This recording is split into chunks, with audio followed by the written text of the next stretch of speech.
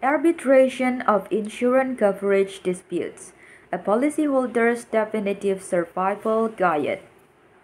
Arbitration provisions are becoming increasingly common in insurance policies, particularly where specialty coverage is concerned.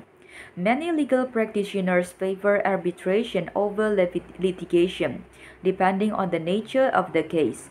Unfortunately, when it comes to insurance dispute, arbitration can be disadvantageous for policyholders. Too often, the process is skewed in the favor of the insurance company. Increasingly, insurance policy arbitration provisions contain language not only limiting a policyholder's right but also eviscerating established legal protection, both statutory and under common law. Most policyholders have no choice when it comes to the inclusion of such provision, which often consists of standard form language. This has led several states to ban arbitration of coverage dispute. As of July 2010, the arbitration state had anti-arbitration provision. Arkansas, Georgia, Kansas, Kentucky, Louisiana, Missouri, Montana, Nebraska, Oklahoma, South Dakota, and Vermont. Rhode Island has stated that allows for arbitration only at the option of the policyholder. When policyholders feel strongly that an insurance company is employing improper claim handling tactic or simply fighting a valid claim, there are sometimes ways that they can avoid arbitration and have the day in court they deserve. Too many policyholders, however, get stuck dealing with unanticipated claim dispute that must be resolved confidentially under arbitration provision they may never have read or may not even have realized were included in the policy language. However, when they cannot be avoided, arbitration proceeding can be managed effectively to make the playing field less slanted. Arbitrators have little incentive to side with policyholders whom they are unlikely to encounter again in the future. Whether negotiating to avoid having arbitration provision inserted into your coverage, fighting to avoid an unfair arbitration process, or facing an unavoidable arbitration, policyholders need experienced coverage counsel. At each state, sophisticated policyholders and risk managers can avoid common mistakes. The idea is to make the negotiation or arbitration process work as well as possible by understanding in advance the ways in which the deck is stacked against the policyholder. State court and legislatures understand that coverage disputes do not involve an even playing field. Consequently, case law has developed and states has been enacted that contain significant protection for insurance consumers, including presumption in favor of coverage or against the drafter of unclear policy language, as well as so-called fee-switching laws. Some standard form arbitration provisions do away with this protection. The operative arbitration requirement may not even be in the insurance policy itself, but rather included in a side agreement for collateralizing premium or as deductible security, where a policyholder never agreed to arbitrate but received side agreement containing arbitration provision or final policy language after other essential coverage elements were found, policyholders should not have to arbitrate. Here are 10 specific ways arbitration can work against policyholder.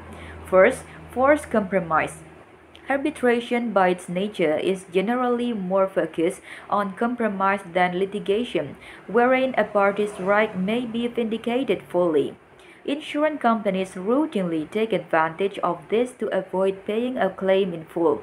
This is unfair because insurance disputes are different from typical commercial disputes.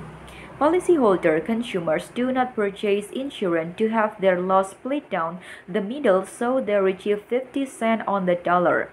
When a policyholder suffers an accidental loss, he or she is not at fault in any way.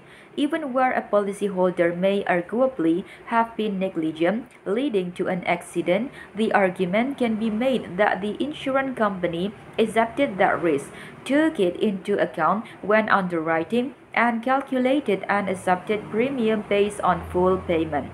Moreover, most insurance companies evaluate risk, especially risks arising from negligence, before selling insurance and even tout their experience and expertise in doing so as part of what they sell.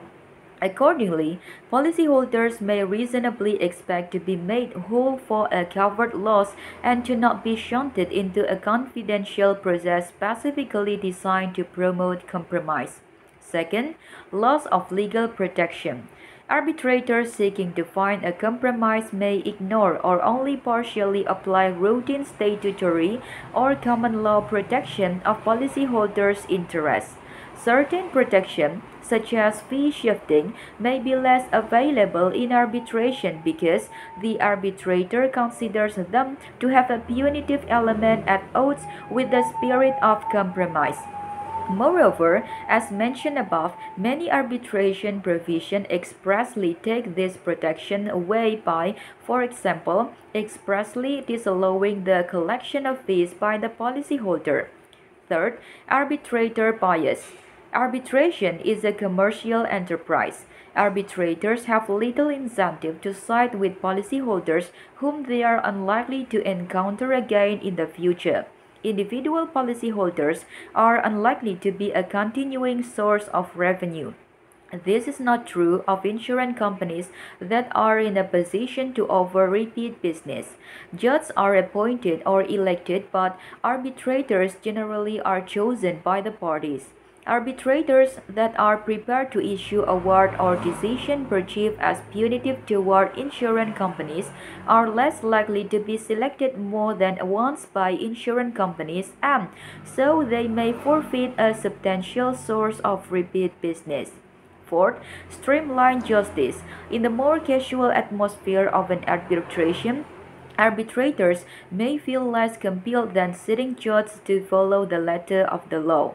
This is a particular problem when it comes to allegation of bad faith or other policyholder protection that an arbitrator may see as tangential and not within the scope of the streamlined arbitration proceeding, which are designed to foster speedy resolution through compromise. For example, even the most well-meaning arbitrator may be less inclined to apply any possibility of coverage standard or construe policy language against the insurance company because the result would yield a complete victory for the policyholder as opposed to a compromise resolution. Moreover, arbitrators have tremendous latitude with minimal public and often no judicial scrutiny.